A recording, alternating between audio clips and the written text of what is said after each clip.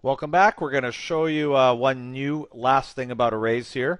And this last thing is something that every array has. And it has a built-in variable called length that tells you how many slots the array contains.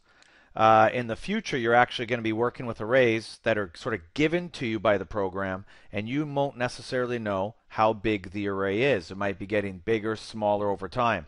So if you ever need to know how big that array is, you just name the array and go dot length. Okay, it's a variable that's a member of an array object.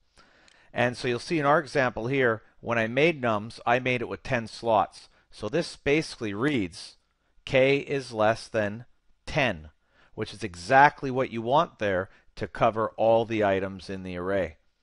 It's much better to use this notation as opposed to writing the number 10, because if you ever want to reuse this code again and your array is a different size other than 10, you have to go back and start changing numbers like, oh no, now it's 15. Oh no, now it's 16. That's annoying. So the better thing to do is just write it as nums.length. You never have to go back and change. You start at 0 and you stop just before the slot you're not supposed to go to. You'll see here all I'm doing is doubling the numbers, right, inside the loop. So that's one thing using dot length.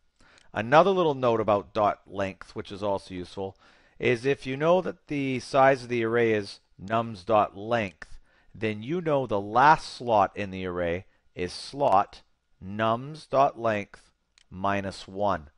So if you think about this, if our task was put 999 at the very end of our list or our array, all you have to do, well, nums.length was 10. 10 minus 1 is 9.